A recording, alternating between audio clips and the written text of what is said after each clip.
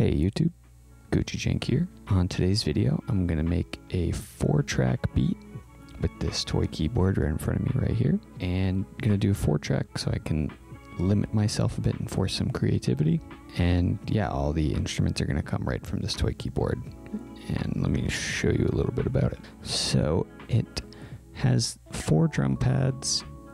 It's a little out of focus, but these 4 black buttons up here is the drum pads. It's got right here some built-in drum patterns, and then it has 8 different instruments. It's got a piano, an organ, trumpet, violin, music box, bass, kalimba, and synth. And they all sound pretty good in my opinion. So as far as picking instruments, they pick the right ones. And this toy keyboard even has audio output. Might have just heard it crackle a little bit as I plugged it in. And that's actually a pretty great feature. Although it will still output sound from the speakers when it's plugged in with the headphones or plugged into my interface. So you might hear a little bit of the keyboard in my microphone as well, but hopefully not. So now I'll turn it on, give you a quick demo of what it sounds like, and then we'll go from there in terms of creating the beat. I'm also going to show you how I made a multi-sampled instrument of the synth tone on this toy keyboard. So let's go ahead and turn it on and we'll listen to some of the sounds. Yeah, it makes that noise every time it turns on, so that's fun. When you turn it on, you're greeted with the piano tone. It's obviously a little bit low fidelity in terms of the sample quality, as I'm pretty sure this is a sample-based instrument. But then here's the organ, the trumpet,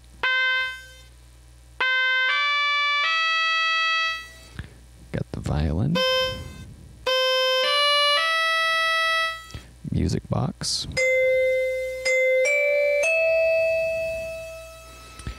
got the bass, kalimba, and then the synth. So honestly, they all sound pretty good, and I've got to say the bass sound is surprisingly good in terms of a bass, although you may notice this keyboard doesn't have tons of keys. Can't do too much in the bass register, but we'll work with what we've got, and I may wind up doing some transposition inside of Ableton to try to get the pitch to where I want it. I can also showcase these drum sounds for you. So here's the kick drum, the snare drum, hi-hat, and it's got the side stick sound as it's labeled. Meant to be like hitting the sticks together. If you watched my previous video, you might have seen this keyboard before, and you probably heard these drum sounds before, as I used them with a drum rack I created a little while back, and I will be using that same drum rack again today. So I'm gonna start with the drums, and once again I'm going to use this drum rack I created, and it's got this extra 707 crash sound, but you know, that's just to add a little extra something in there. So I'm gonna just find a BPM I want to work with, and then I'll start making a beat. Cool, so I think I'm gonna work with 107 BPM, and I'll play you the sounds as I've got them in my drum rack here.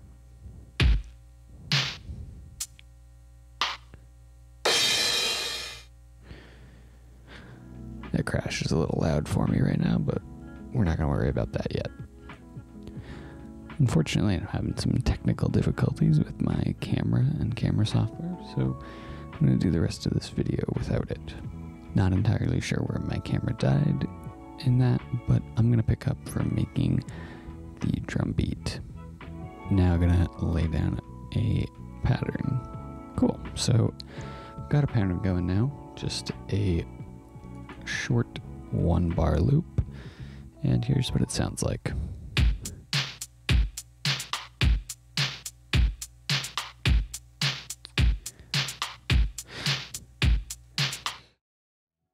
I went ahead and made that on my Launchpad using the Launchpad 95 software, which allows me to use the Launchpad as a drum sequencer. So now, using that as the pattern, I'm gonna go ahead and try to come up with a bass line. Cool, I got a bass line, and I'm just gonna try to record that in now.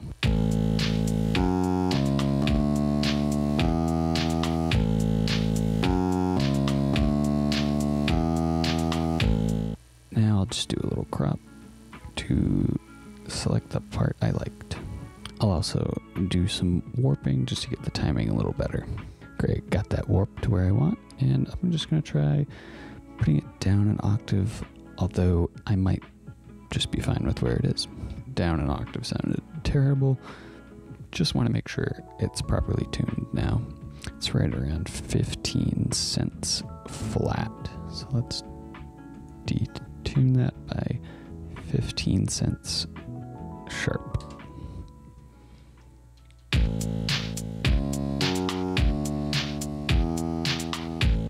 Might even go 17.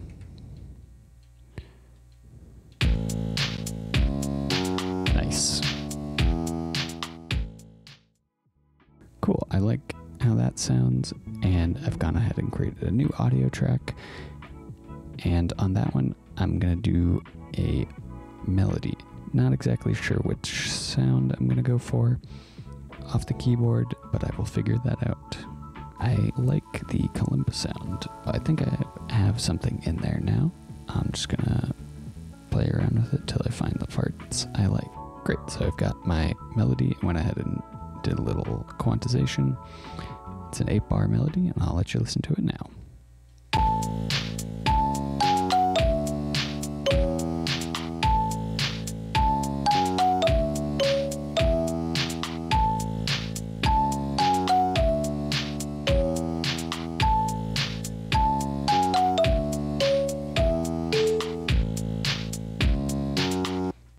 So now I'm just going to make sure it is also in tune. That's good right there. So now, save what I've got right there, and I'm going to deactivate those clips, and then I'm going to take this and put it back in our session view. Drop it right into this right here.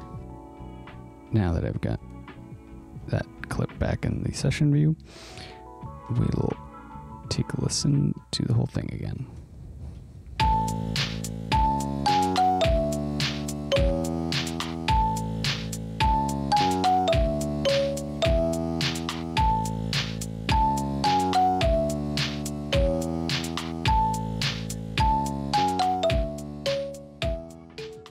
So there it is. I made a couple other quantization edits.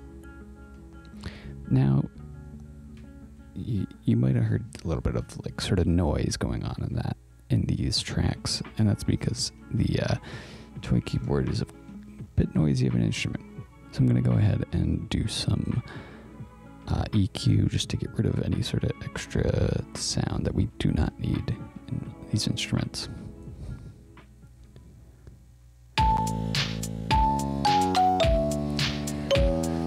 So you see there's this weird resonance down below around 100 hertz. Yeah, right here. So we're gonna get rid of that.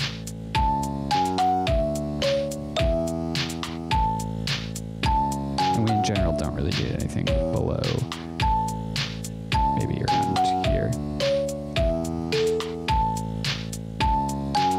Yeah. So now we'll solo that track. And then without the EQ,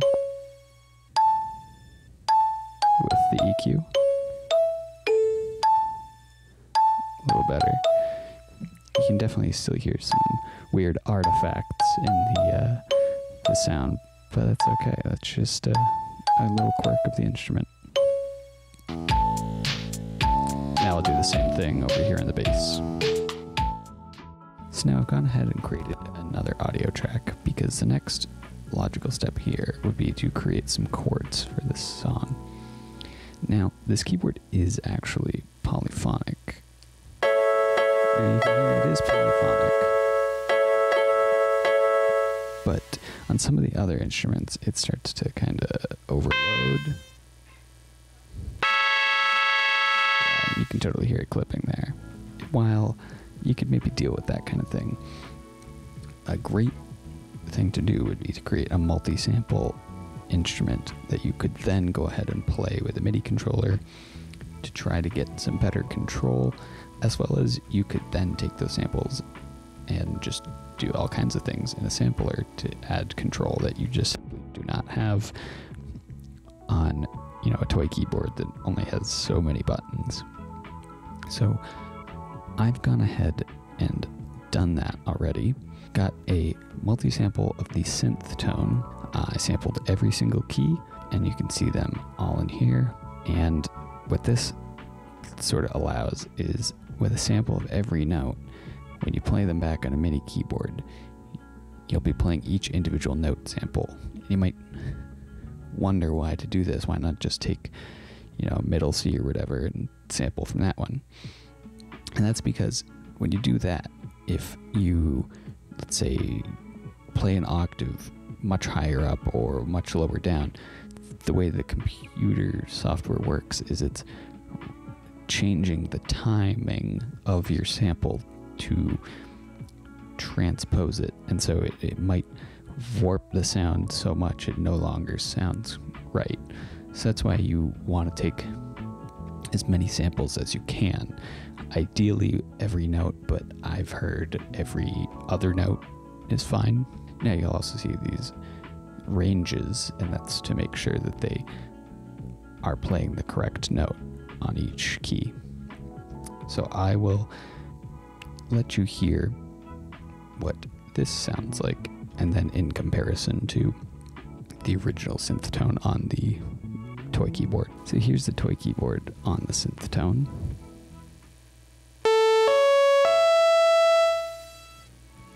Sounds all right, but now we'll compare that to the multi-sampled tone.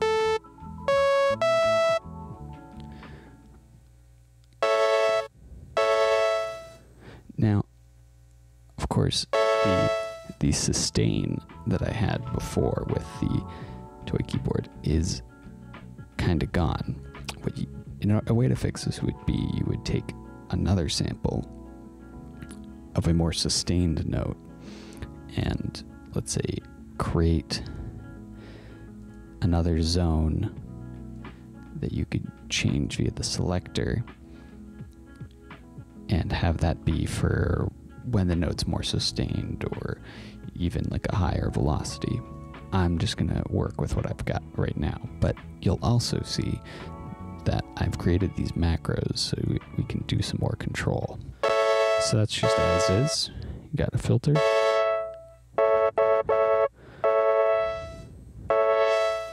That's fun. You can play with the attack.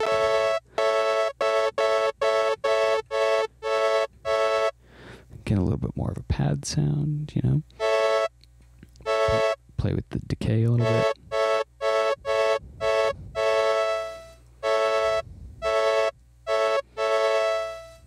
And then the sustain, which will change how it sounds a bit.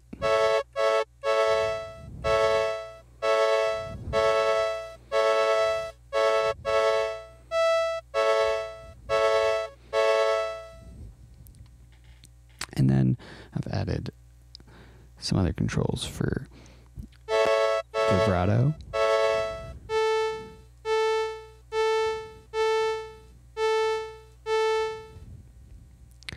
Added some chorus.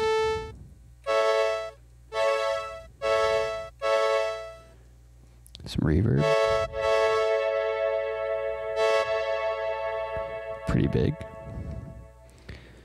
And then there's just a volume control. I'm going to listen to the beat I've created now, and I'm going to then try to come up with chord progression and go from there. So I've got bunch of stuff recorded now. I'm going to go ahead and find the part that I liked the most, and I'll come back when that's cropped. Great, so I've got the part I liked. I did some quantization on it. It's this part here. I'll have you listen to it now.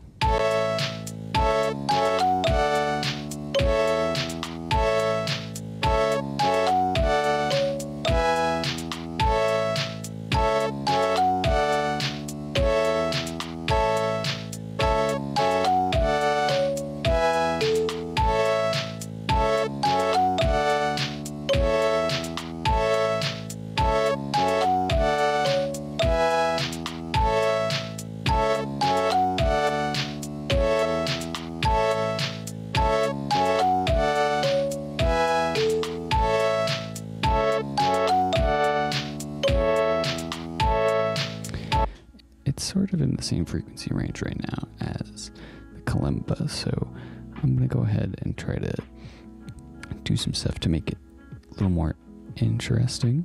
So yeah, now I've gone ahead and added, like I'm playing the left hand, the root of each chord. And this is where having a multi-sample instrument comes in great, because I have all of these notes sampled, at the right pitch as well.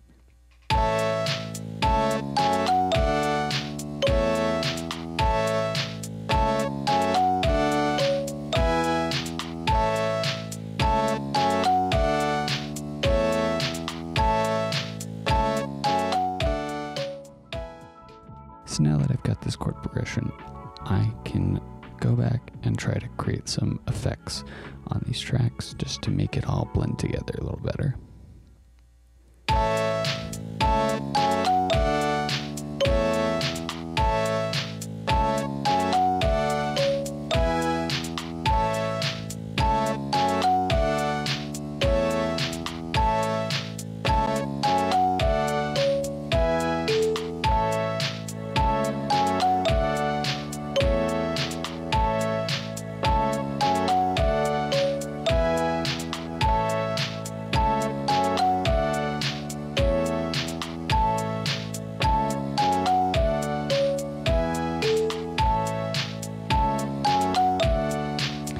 As you can see, I went ahead and made the chords a little more pad-like.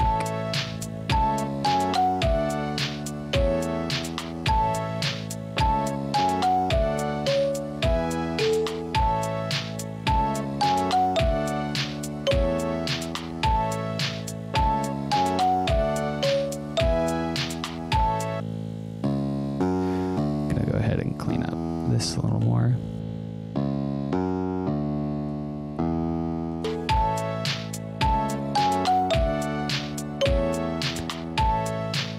And I'm going to saturate the bass a little bit, I think.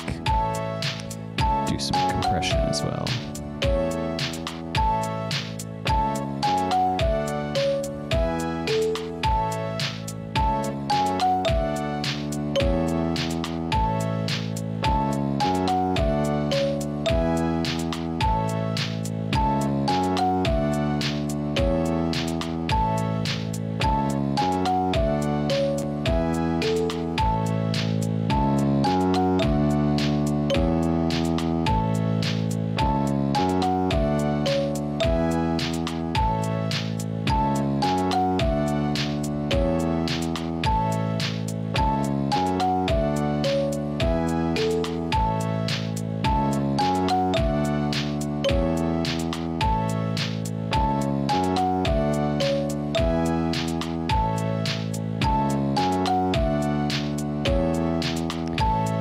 And now I'll let you hear with that, so here's just the bass, without the compression, without the saturation.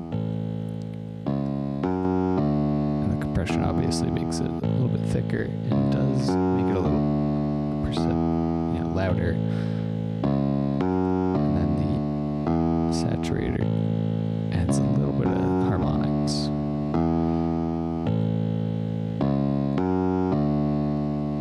More rich.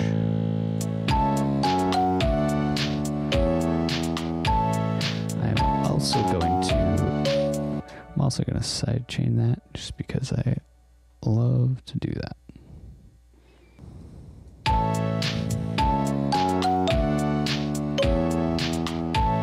Yeah, now the kick cuts through a little better. Have you hear that one more time. Without compression, without the sidechain, with.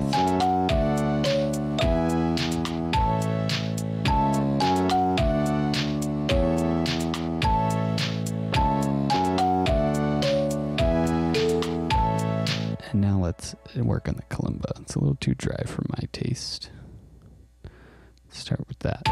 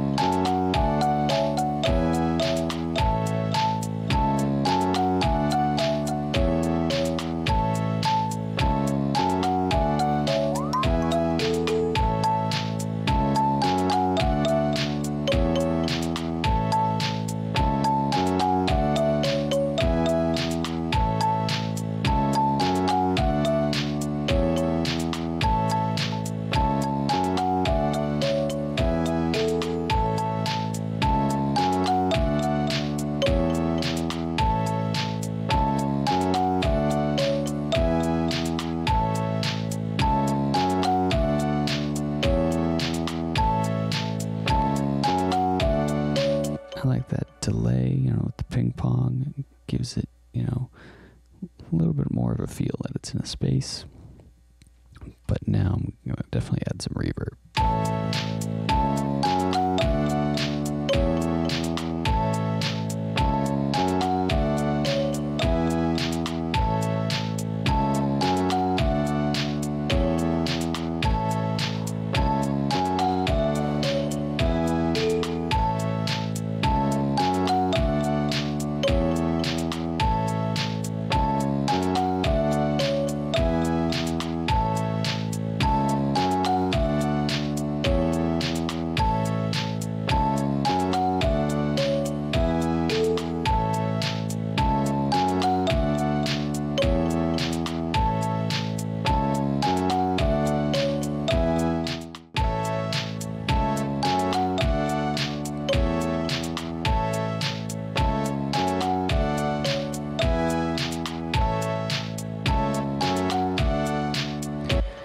And there you have it. There's a complete beat of just 4 tracks.